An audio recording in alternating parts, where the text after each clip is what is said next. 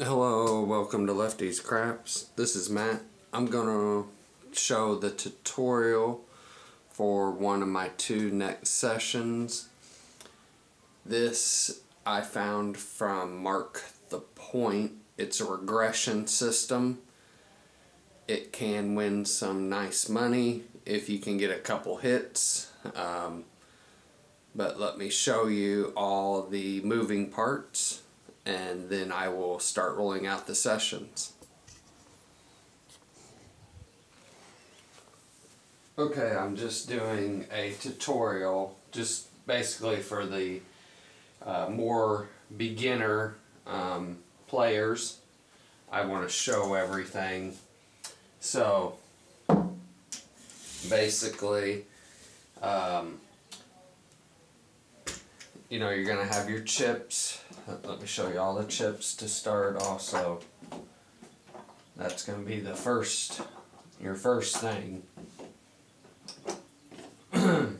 White's $1, red's $5, green's $25, black's $100, and then I play purple as my $500, and the $1,000 is the orange. It's usually called a pumpkin.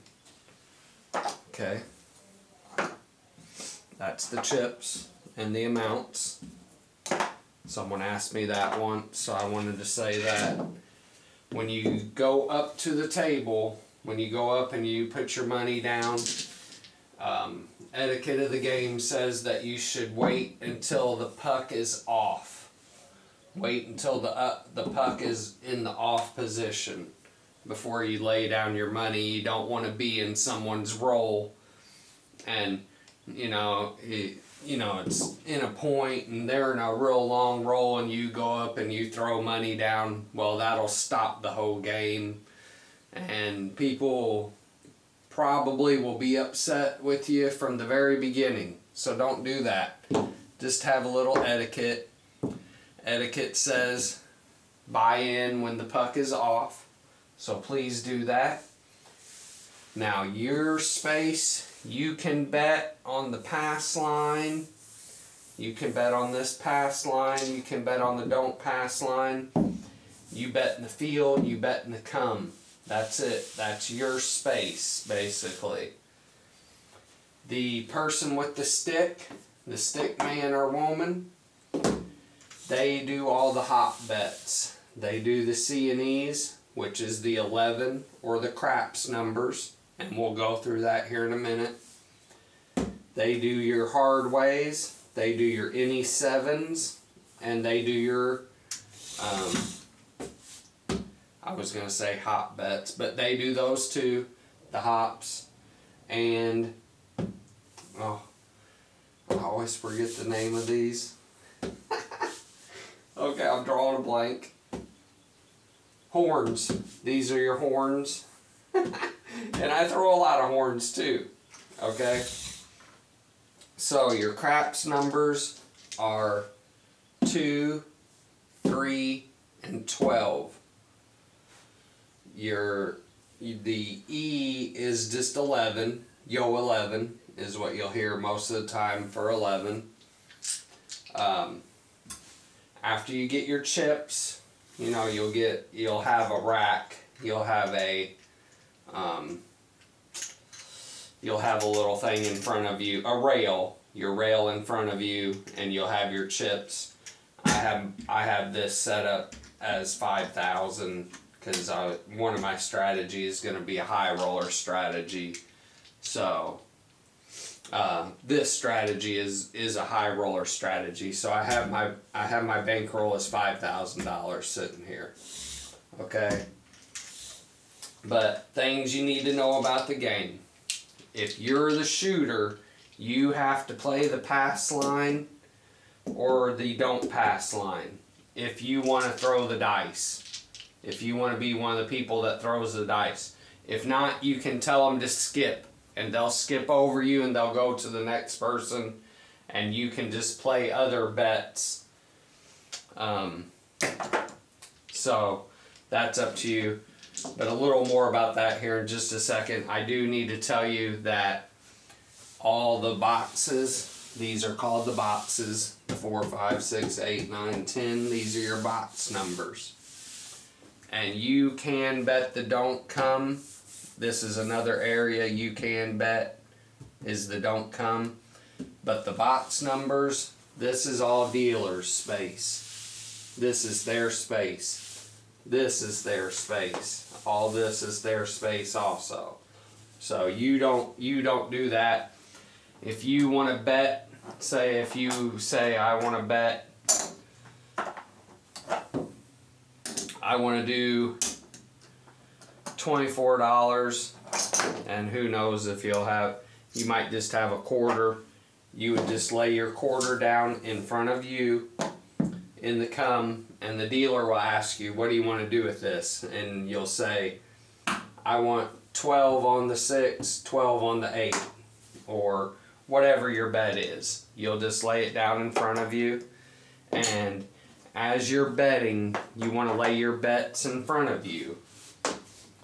So if you're standing here at the table, you know, you want your bet, you want to put your pass line bet here, your don't pass here. You would be, if you were playing the don't comes later, you would be somewhere in there in the don't come. If you're making come bets, you're going to be somewhere in there. Field bets, you'll be here, well, in here, because you're on this side of the table basically. But you want your money in front of you, and you want to know what pays what. You need to know that before you walk up, because dealers are humans. Everyone makes mistakes, and so you just need to know. But those are some basic things about the game you need to know about. Now more about this particular strategy, okay? So this strategy is going to be played.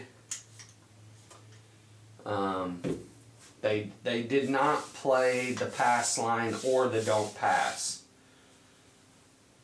But let me explain that real fast, just because those are the big things. Those are one of the biggest things of the game. So at the beginning, if you're the shooter, of course you got to play the pass line or the don't pass. There'll be a little placard on the table somewhere. There'll be a small little placard, and it will tell you the table minimum, the table maximum, and the odds for the table. Now I'm not playing odds in this strategy, and I haven't in any strategy that I've rolled out so far. In the future I will play some strategies with odds, and you can play odds also in strategies if you want. I'm just not showing anything with odds because that's more advanced. I'm trying to stay more like at a beginner type. But let's say if you're at a $10 table, well, $10 is the minimum. So you would go out for $10 on the pass line or on the don't pass if you want to throw the dice. And what will happen is the stick person will give you 5 dice. You'll make a pass line bet. The pass line wins, and they don't like you to say 7, so big red is what is said for 7. So big red and 11 wins on the pass line on the first throw when the puck is off. When this is off, you throw and you throw a 7 or 11 here.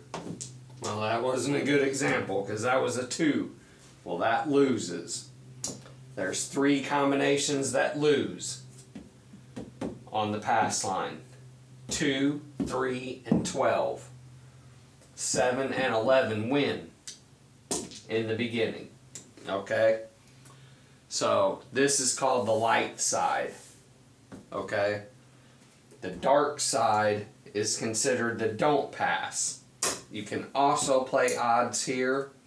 You can play odds on the pass line also. You can play odds on the don't pass. The 12 is barred, so you don't have to worry about the 12.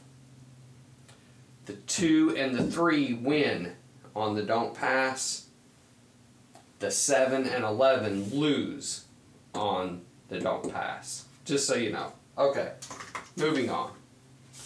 You have your field bets, and you can see all those numbers, and then come bets. That's not in this strategy, so I'm not going to go through that. Don't come is just the opposite of the come, and it's pretty similar to the pass line and don't pass, but I'm not going to explain that. I'm not playing hard ways. I'm not playing hops. I'm not playing the horns in this strategy, so I'm not going through all of that right now. So, in this strategy, we're not going to play the pass line. So, basically we're just going to get a point established. So, let's say the point is not yo 11. Let me get a point here. Okay, 7. Funny. Okay, 6. 6 will be our point. Okay. It doesn't matter what the point is. Your first bet is going to be 330. 330 on the inside. You would just put 330 in the come or in front of you, and the dealer will ask you what do you want to do, and you say, I want 330 on the inside, please, which is 75, 75, 75, 75, and then you got to put your caps on the 6 and 8. So the 6 and 8 are 90, 75 on the 5 and 9. And why you do this is for the strategy, basically. If you can throw and then you get a hit, and let's say you get a 6, okay? Let's say the point's 4. I don't want to mess with that. I don't want to have to mess with that. But let's say you roll a 6. Your point is 4. We rolled a 4 first. So your point is 6. You're going to win $105 on any of these bets. Any of these 4 bets, you're going to win $105. Now you invested $330 to start. So just bear with me. I know it's a big bet in the beginning, but it regresses very well. So now you're going to come down 1 unit. You're going to come down $110. You're going to take off, plus the $105 you won. So now you're at $215. Okay? That's going to go into your rack. That's going to go back into your rack. Okay. So, and I took the $105 out of the bank. Let me put that back. I shouldn't have done that. Just so I'm trying to stay straight. Okay, so let's say we roll the dice again and we get 8. Hard 8.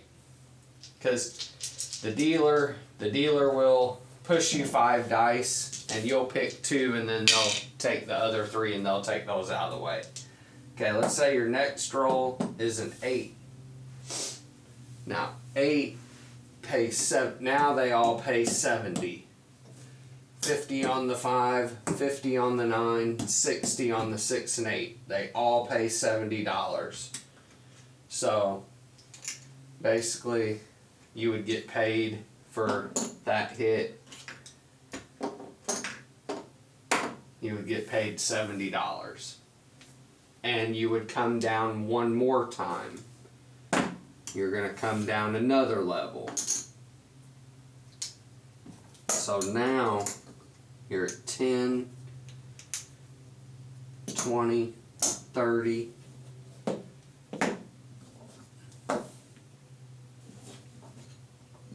180. With your hit plus coming down 110, that's 180. Now you know what happens then? Well, you're up $65 at that point. You're out of the hand, you've won $65, and you have 110 on the inside, paid for. Casino money, basically. and you want to take that down, okay, and you want to just wait for the next shooter, that's fine. You made a good amount of money. But I think you need to try to invest, you know, keep playing until Big Red comes and knocks you off. Now what you can do at this point is you could just press and collect how you'd want. It's totally up to you. And what I think I would do, what one suggestion was, is that we would take $30 and we would go on the 4 and 10 also. So now at this point you have won $35. You have all this bet, $140. You have every number covered. This pays 35, this pays 35, 35, 35, this pays 30 on the next roll. So let's say you have another roll. Well, man, that point keeps getting in my way. But anyway, that won't matter because, I mean, it would turn your point off. You would get paid $30 there. And you'd have to get another point, you know. 10. Okay, so 10 would be your point. So, anyway, you would get paid 30 on the 4. So you'd be making another 30. So you would just keep collecting and pressing however you want. That's how the strategy was explained. That's how you can make you can make your money pretty quick and easy. You just have to get 2 hits in the middle box numbers. It is a big investment. $330 is a lot. I mean, I don't ever think I would go play that much. You would need at least $2,500 to $3,000, I would say. At least $3,000. And I would want enough for 10 shooters, so $3,300. And that's without having to play the pass line or the don't pass. If you were at a $25 table, plus you were having to play those, you would be at $3,500. You would need $3,500 for the strategy. If you were at a $25, if you were playing 25 on the pass line, you would need $3,550. So, to play 10 shooters. And that's if you never got knocked off the pass line. And you probably would, so. And you might win on the pass line. Who knows? I don't know. But it just depends on who the shooters are, how you know, if you're just the one shooting, or if you have great shooters. Now, they wouldn't be me, because I have terrible luck at shooting, just so you know. But I'm going to try, and I'm going to roll it out. I'm going to roll out the strategies, you know, so everyone can see. But basically, that's it. You're just going to press and collect from there. And if you want to play the hard ways, that's fine.